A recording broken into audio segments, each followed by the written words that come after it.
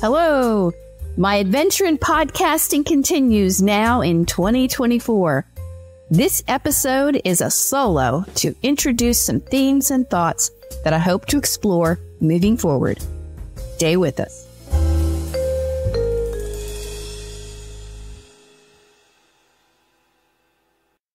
Welcome to Season 5 of Dialogues with Creators. In all honesty, I really thought about stopping, but I haven't. I love it. I think they're good. I haven't finished talking to people I want to talk to. The list of people to talk to is kind of endless. I want to bring some former guests back for the next chapter. So, the podcast moves on. But one of the most important things in life happened to me on Epiphany, which for those of you who don't know is January 6th, also known as Three Kings Day in Hispanic culture. Our first grandchild was born. It is very hard not to sit with her and have fascinating conversations, although a little one-sided. Grandma, that's me, and Abuela, that's her mother's mother, are having fun, although Mom and Dad are exhausted with an infant. She is starting to get used to the cold, cruel world, and she's already been to Waffle House, and I guess that's to please the Appalachian American side of her family. She's also been to the supermercado with Abuela, and she is, of course, beautiful. As soon as I finish this podcast, I'll be seeing her. She will also not have a social media presence for a long time. So the podcast every week thing is just not going to happen. More like bi-weekly or twice a month for now. Each podcast takes 3 to 4 hours, and there are plenty of other things happening in life, some of which I'm going to talk about here. I do want to announce that there is a GoFundMe for this podcast to pay the basic expenses. The link is in the show notes, as they say. Don't worry that the money will go to anything but upkeep and the production. I won't be buying a Lexus with the money. Speaking of GoFundMes, they do work. As some of you know, the communication department of Dalton State College is responsible for the world's greatest open educational resource on public speaking. In 2015, we got a grant from the University System of Georgia to create this book, and we thought it would only be used on our campus, and now it is used all over the world. We never expected that. I remember the first day, it was a Saturday, that I got a message and email from someone in Palestine and a university there that they were going to use the book. That was pretty cool. The book is free, digital, comprehensive, well-written, easy to understand, and popular. We get good reviews. Millions have probably downloaded it. At least 1 million. It also has been a life problem and has gone now through 5 editions to get to the state it's in. To fund the website where we communicate with the users, we needed money. GoFundMe came to the rescue, and now we have enough for 5 years of upkeep of the website. That's pretty cool. I wish that everyone who downloaded the book would also buy one of my novels, but such is life. Upcoming guests on the podcast include filmmakers Andrew Bullard and Emily Steele, I hope, rising screenwriter Kenyon Henry, gallery owner David Aft, scholar Richard Herter, a revisit with humor educator Jerry Dry, a sculptor, a composer, and many others, and I hope a surprise. This season will be continuous for several months because I'm only going to do 2 a month, and I won't need to take a break. For me, my big news is, professionally, is that my 9th and, in my opinion, best novel will be published in early spring or late winter by Colorful Crow Publishing of Calhoun, Georgia. Lying In, which is the title for now, is historical fiction set in 1918 in deep Appalachia, which I would call it. Let me read the blurb since I worked on it a lot. The world is getting sick in a strange new way in October 1918, and Catella Barlow, known as Telly, treks through remote Appalachian Virginia to her next stop. Telly's job is to take care of the home and children while the mother recuperates from birth. It is a lonely life for Telly, who yearns for her own home and family, and it is made worse by her disfiguring disease that turns many people's eyes away from her. Now 31 and itinerant, She walks all day to her next family, the Goins, one of her longtime mamas and families.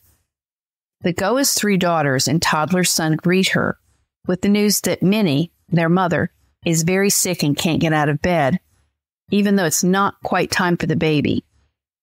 The world beyond their holler has shut down, and their father, a traveling laborer, may also have died from the encroaching Spanish flu epidemic.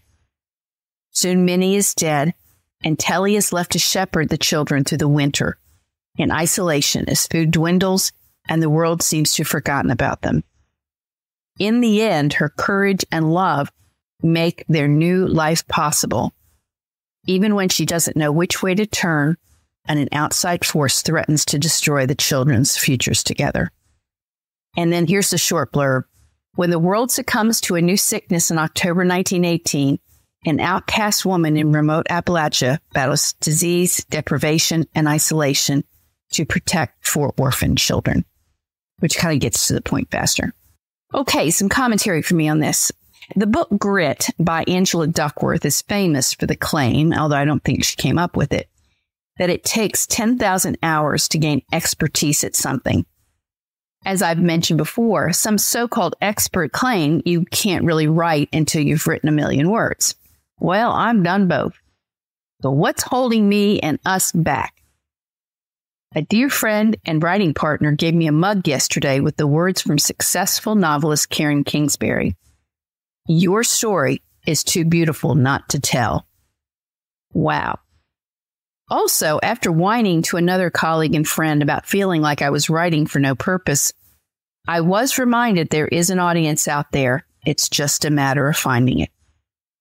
Again, what's holding us back? For me, partially, it's the marketing.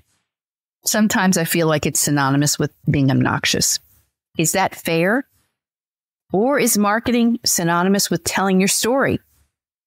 I prefer the second. But why is it so hard to say, buy something I sweat and labored over for months, maybe years? Musicians have no trouble saying, I'm playing at this or that venue and my fees are blank, blank. And artists have no trouble hanging a price tag on a painting or sculpture. What is it about writing? Or is it just me? Again, what's holding us, it's holding me back from going all the way I could with my writing? Well, I'm going to be honest, it's a lack of response. Now the guilt trip. I have 2 reviews of my latest novel on Amazon. That's pitiful. That's embarrassing. I don't know what to call it. I've had no sales of physical books on Amazon and not very many Kindles. Somewhat understandable because it's better to get it from me personally, I suppose. I and other writers need your help. Support your local storytellers. I won't name names. You know who they are. If you go to a craft store and spend $40 on a friend's output, which I'm sure is lovely, why can't we spend 10 on a book or 15? Haven't figured that one out. So that's my challenge for you guys, not just for me, but for others. Support your local storytellers. Now, speaking of how many words it takes to become a writer, and I'm not sure I agree with the 1,000,000 word level, but we'll go on. I recently read a review of a new book by a writer who is supposedly well known, but I've never heard of her, Jamie Attenberg. And the book is called 1,000 Words. Let me read the prose around this book on Amazon. Again, a quotation.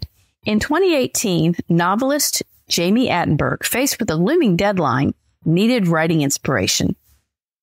Using a boot camp model, she and a friend set out to write 1,000 words daily for 2 weeks straight.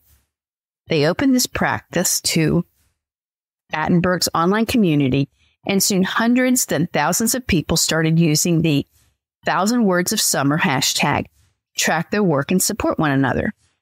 What began as a simple challenge between 2 friends has become a literary movement. Write 1,000 words per day without judgment or bias or concerns about writer's block, and see what comes of it. The book, 1,000 Words, is the book-length extension of this movement. It is about becoming and staying motivated, discovering yourself and your creative desires, and approaching your craft with a new direction. It features advice from more than 50 well-known writers, including New York Times bestsellers, Pulitzer Prize winners, and stars of the literary world. Framing these letters are words of wisdom and encouragement, plus specific strategies from Attenberg on how to carve out a creative plan for yourself all year round. Paired with vibrant word illustrations, 1,000 Words is an accessible and motivational craft book that allows you to open any page and get a quick and fulfilling hint of inspiration. End quote. And I believe this is from Amazon and her publicist. Okay, then this blurb goes into a list of the at least 50 contributors. And to be honest, I've only heard of 2 of them, and I only have the book of 1, which I have yet to finish. Does a writer ever have time to read books on writing? Other books in general? Well, no, we don't. But we have to. We cannot write without reading. And yet every minute we're reading sucks away from writing time. But so does sitting and holding my granddaughter and walking my dogs who need it desperately. And when it comes to my granddaughter, nothing gives me more joy. So what am I reading right now? Don't know if I'll get that book, 1,000 Words. I think I got the general idea. And many days I do write 1,000 words. And just they don't see the light of a page that anybody would read. For me, I'm reading, first of all, The Memory Police by Yoko Ogawa. I recommend it. It sneaks up on you, and it's not a new book. It was published in 1994. It sneaks up on you because the prose style is so calm and Japanese, and yet it takes your breath away when you realize I always call it the undertext, as you might call it, what's really going on. I can't really explain what it's about, except it's a dystopian situation where things just disappear and everyone gets used to it. And I'm just fascinated to see how this ends. I'm slowly reading Don Quixote, the very first novel ever written. I'm reading a young adult novel called The Day the Angel Fell by a fella named Sean Smucker, like the jellies. And it is very reminiscent of a Ray Bradbury type of story. I'm also been reading a book on lament by a pastor with the last name of Vroegop, very Dutch. I think I might be going through a Dutch period here. I'm reading The Secular Age by Charles Taylor, which is a nonfiction book, which is supposed to change one's view of everything. It hasn't yet for me, but it is profound. And I'm also coming towards the end of The Last Kingdom, getting to the end on that one. I loved the Netflix show, but there are some differences I haven't figured out, and I don't want to go back and watch the Netflix again. Well, all that sounds pretty pretentious. As for video, well, I would say check out comedian Nate Bargatze on YouTube. He's very funny and he's clean. Somehow, even though he was clean, he managed to get on Saturday Night Live and he was quite funny. He's very dry, though. Okay, so whether you have time to, you still need to read as a writer and as any type of creator, because the arts are interdisciplinary and they overlap. 2 solo podcasts I will do later this semester are seeds of 2 books. The first is going to be called The Barbie Movie Explains It All, and the other is on failure. Now, I loved the Barbie movie. I watched it twice in 2 days, something I never do, and I was very moved by it. The scene where she realizes humanity, she's sitting in a park and she just sees people living and she starts to cry. It's a very subtle scene. And then she tells the old lady next to her, "You're beautiful." Very touching, very moving. I have a lot to say about it. My experience of it might be deeper than the actual film deserves. I don't know. And then I can't get away from America Ferrera's speech, and where she says at the end, all the stress she goes under, and she says, "And somehow it's always my fault." I think all of us have felt that way. Women get blamed for a lot. because from the dawn of time, man blamed women. And if you read Genesis 3, you know what I'm talking about. Even if you're listening to this and you think that's a myth, it's really remarkable that Adam's response to his own disobedience was to blame his wife and to blame God. So I just thought that was incredibly telling. Now, my other book on failure. In terms of failure, failure stinks. All my life, I've been told failure is a stepping stone to success. That's whatever. I don't think failure is a great teacher. Failure is going to happen and we can learn from it, but I don't see us idolizing it as automatically teaching us the way to success. Failure teaches you that you failed. It doesn't teach you what the path to success is. It just tells you what the path to failure is. Failure is costly and painful. People die because of failure. We all remember the Challenger explosion in 1986, or at least most of us do. That failure has been dissected, and even movies have been made about how it went wrong. Failure is also inevitable. I have some hard-earned things to say about failure because I failed more than I succeeded. I especially fail when it comes to my political views. As you probably know, I'm no fan of Donald Trump, and I really believed we would get a different Republican candidate. It doesn't look that way. I like Nikki. I like DeSantis. He strikes me as the smartest and most competent person in the room, although he is criticized for not being charming and for getting into some unnecessary cultural wars, unnecessary in some opinions at least. Charm, well, it only takes you so far. I don't live in Florida and under the Disney regime. Overall, I like Nikki better, but she seems to have lost something. The thought that Trump might win again doesn't scare me to death like some people, but it sure makes me want to put my head in the sand. As I've said before, it's time for two elderly men to retire and leave the American electorate alone rather than hold on to their egos. Trump is very entertaining. I think the word outrageous is the most appropriate word for him. But he just needs to get a TV show and leave the rest of us alone, those who don't want to look at him or see him. And I think both of them have aging problems. And I say this as a person who's aging myself. That's my first podcast and of the season. And I kept it short. No reason for me to go on and on. This is not about my professional life. It's about my artistic life. What I hope to do in a later broadcast is revisit maybe some research on creativity and what it is and what holds it together and how all creative people are doing the same kinds of things.